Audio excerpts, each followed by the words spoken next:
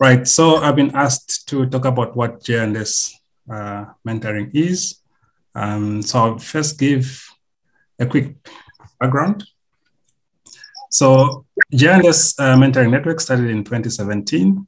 And by the time we started, we had 4 people on the ground. That was Mark. On the picture, we have Mark, Diana, and Mlenga.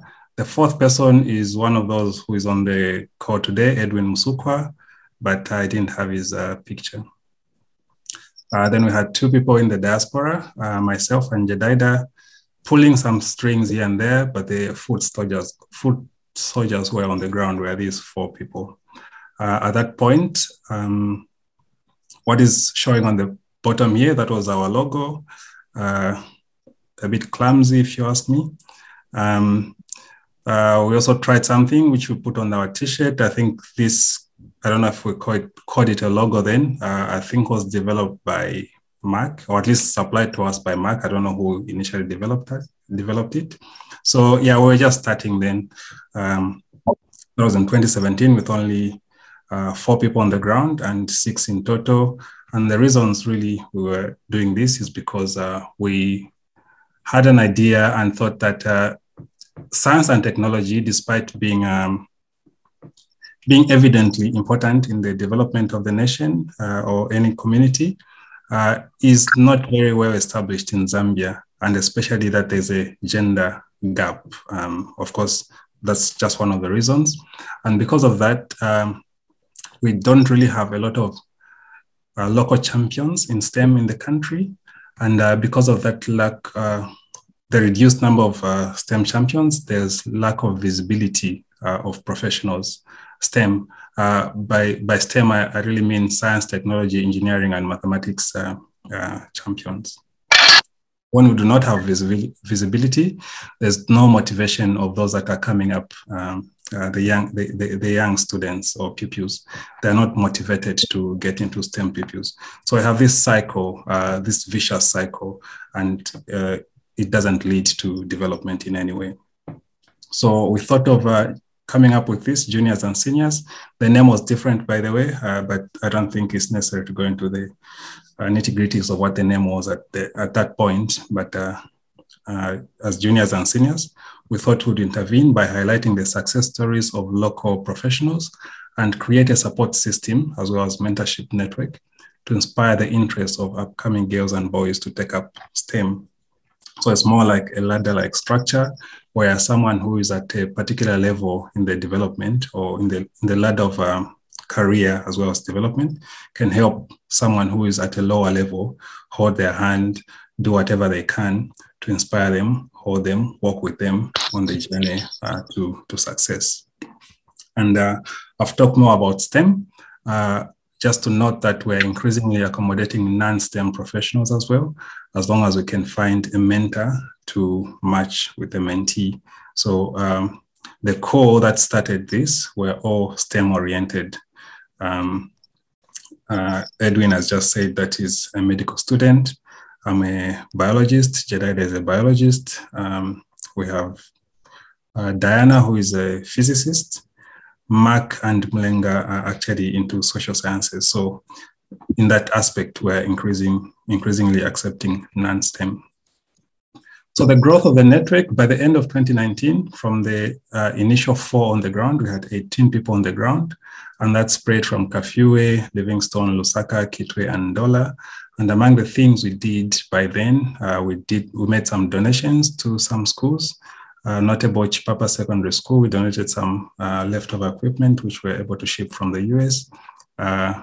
We held quiz competitions, outreach programs where people talked about their career journeys, motivational talks, and so forth. We even went as far as donating some food items to some orphanages within Lusaka. And all this is in an effort to inspire and help each other on the ladder of success in terms of education and other career goals. So yeah, we had quiz competitions as well. So the picture in the middle here is prize giving after a quiz competition. And the picture I'm pointing at, if you can see my cursor, those are some of the students or pupils who listen to a motivational talk. And here, again, interaction between pupils, the mentees, and the mentors after a motivational talk. So from 2019 to date, you can see some pictures here. The first picture says COVID-19. Whether you believe me or not, but some of our members in J&S discovered COVID-19. So that's what we did as J&S. I'm joking. But yeah, there was COVID-19. So because of COVID-19, we didn't do a lot of in-person activities. But among the few things, we had a new logo. So this is the new logo that we developed in early 2020.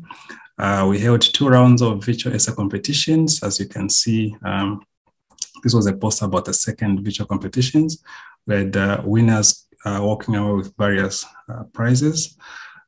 We ran a graduate internship in partnership with Zambia Agricultural Research Institute. So we supported 2 graduates with an internship, which gave them immense experience, I guess. We have weekly virtual goal setting and catch-up meetings. So these are open every week. Whoever wants to attend and has the time can attend. And we officially registered with PACRA. So we are officially recognized.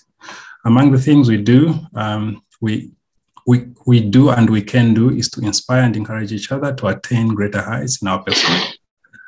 We support each other in every possible way. So in every possible includes really moral support, financial support, as long as it is possible, and all other support. So it's a network, remember. So we are a network of friends, colleagues, and so forth that love to help each other. We celebrate each other's success. We give advice, mostly based on personal experiences. That's why we have these motivational talks where people give their stories. Some of the questions that can be tackled through our network is how to prepare exams, for example. And this is not an exclusive list. These are just examples.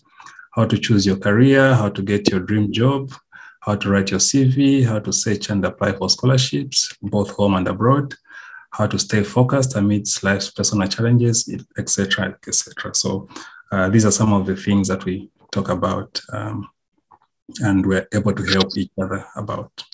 Now, after talking about what J&S is, I thought I should include a slide or two to say what J&S is not.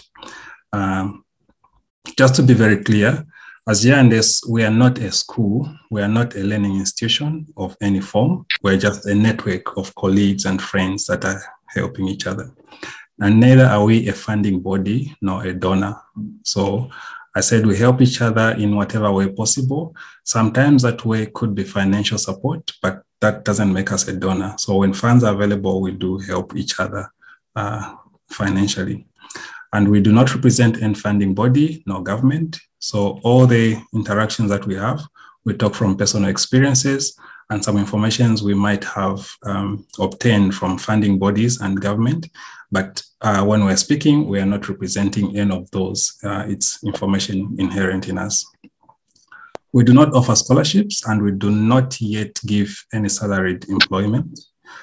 We do not write anyone's application. For whatever you're applying for, we give advice. We can tell you how to write. It's really much about advice. We're not the ones who are going to judge it. So we can only advise, but we shall not and we do not encourage each other to write for anyone else. So these are a few more pictures of what we envision to do when we go for our outreaches. We interact both university students, high school students, and so forth.